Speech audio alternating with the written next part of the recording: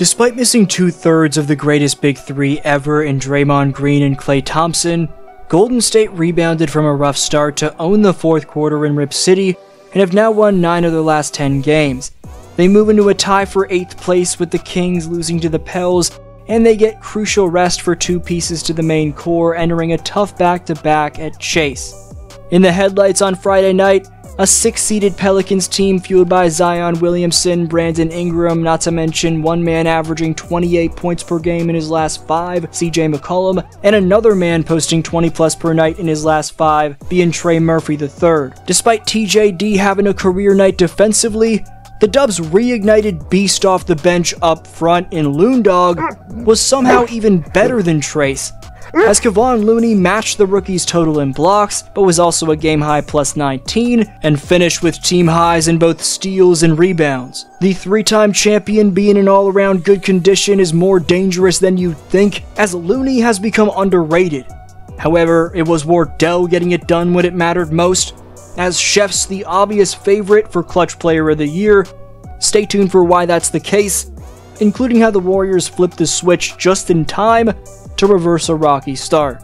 Only 13.8% of my channel's audience is subscribed according to YouTube, so if you're in the overwhelming majority of people who are watching and not subscribed, I'm not sure why you're not, please subscribe. Keeping Pods in a routine of coming off the bench that's paid dividends, in replace of Thompson and Green, Kerr opted to start Paul and Kuminga. With the new lineup, it took a while for the Dubs to adjust. Meanwhile, an aesthetic hezzy tween cross double tween combo from Portland's 3rd overall pick Scoot Henderson, chained to a step back, kicked off what was a shocking Blazer start. Unfortunately, a shameless no call with an official directly in front of this play sees Curry get raked across the arm. Thankfully, TJD was there directly after that no call to rise up for a forceful swatting of Jabari Walker. Middle stagger sees Curry execute, but watch closely as Steph gets hit directly on the hand on his follow-through, making it back-to-back Curry shots that should have resulted in free throws to open the game. Curry shot just 1 free throw the entire night. The open court quickness from Scoot was showcased when he scoots through the entire Dubs roster, but Kuminga comes down hard as hell, with his head snapping back and hitting the hardwood. Scary fall to say the least. By the grace of God, Jonathan will be just fine, and sometimes getting shook up is all you need, I guess, because right after that fall off the bounce with the Dubs down 7 in the early going,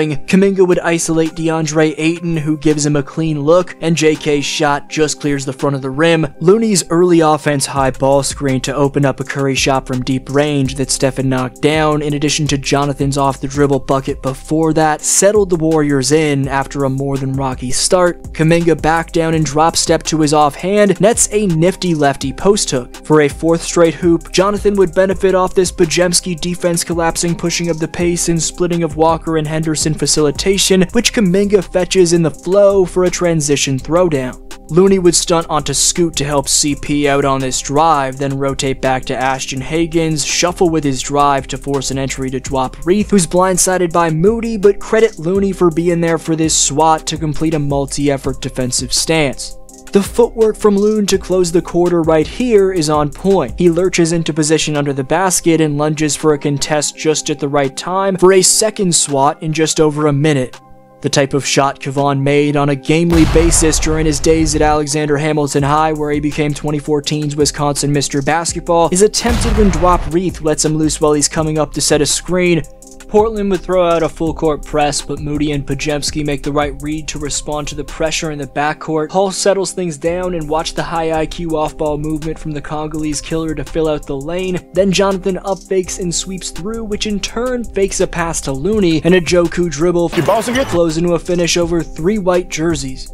High-low action with Looney and Podziemski has Hagans reaching and off balance, collapsing the entire defense, which runways a Kuminga line drive through the lane. Pods then withers through traffic to find an angle for this dish, leveraging a monstrous Kuminga finish. The cutting Kuminga! Getting switched on to Dwop, Chris Paul signals kick out to Moody with his body language to freeze Reith, then CP3's well aware he's created enough room for his mechanics to take over.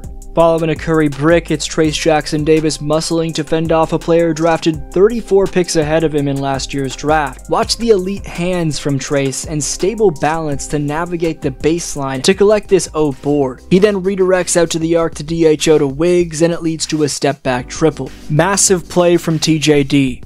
Another perfect response to the Blazers going with a high school-esque full-court trap was Pods taking it coast to coast and finishing ambidextrously. Scoot Henderson losing track of Curry in transition, which is a recipe for disaster, but also an early Wiggs cross frees up a Wardell II triple.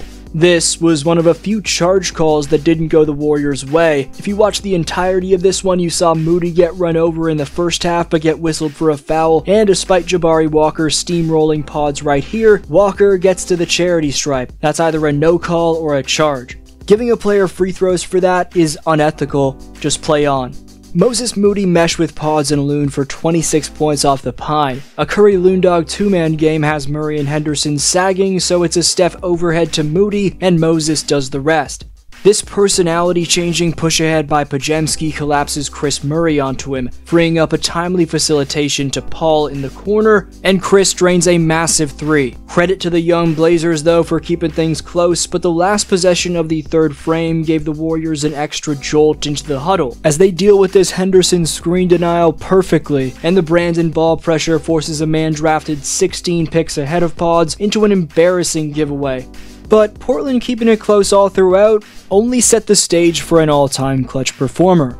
Off a Pods kickout, Curry would again get hit on the arm but hear no whistle, yet he'd still knock down a stone-cold deep-range bomb to cut the Dubs' deficit in half. Steph, gathering this Looney DHO, sees him draw two, then set up Loon for a wide-open throwdown. Snake dribbling into the lane off this Looney Tunes ball screen, it's Steph drifting to his spot from the midi, and to score or dime drop on a 9th straight field goal generated point when his team needed it the very most down the stretch to overcome a deficit, the should-be clutch player of the year uses a split action to perfection for this deep-range bomb before skipping to his Lou. On the other end, minus Dre, it was Loon stepping up as the Dubs' defensive anchor. Kevon would laterally shuffle to stick with Scoot's drive, but credit to Pods as well, who makes a fantastic rotation to block DeAndre Ayton.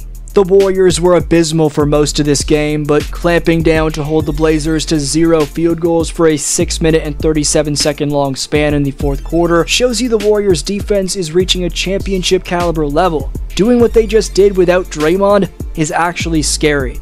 On a lighter note, Curry would steal the rebound from his rookie teammate at the buzzer, to which Pods would sarcastically take exception to, running after him to cap off a vibe-enhancing fourth period where the Dubs turned it up to 8th gear, scrapping out a victory not only without Draymond and Clay, but with Curry shooting just 8 for 22 from the field, showed you Golden State has built up a nice habit of finding a way to win games when their best player isn't having his best shooting night. That said, there's no denying how a top 3 player of all time should be the clutch player of the year. Stephen has 4 go-ahead shots with less than 10 seconds left in the fourth quarter/OT this season, the most in the NBA. Most insanely, and a fact that should win Stephen the award by itself, is that Steph's just 53rd in fourth quarter minutes, yet 5th in fourth quarter scoring.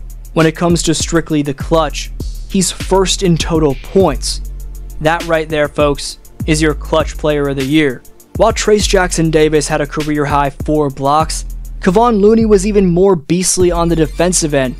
Kevon also looked rejuvenated in terms of his springiness offensively as the roller. The period of rest I recommended Kevon should take a while back in this video has paid off better than I could have ever imagined, as after taking a few games off, what's developed into one of the most intriguing recent storylines with this Warrior team is Steve Kerr and his coaching staff having an in prime condition 6'9" with a 7'4" wingspan 230-pound beast up front at their disposal. If you don't have a healthy version of Looney for stretches throughout playoff games, Draymond and Trayce are going to get worn down, and given the Warriors' roster is lacking a traditional center, Looney's stature, hustle, and fundamental abilities up front on both ends are make or break.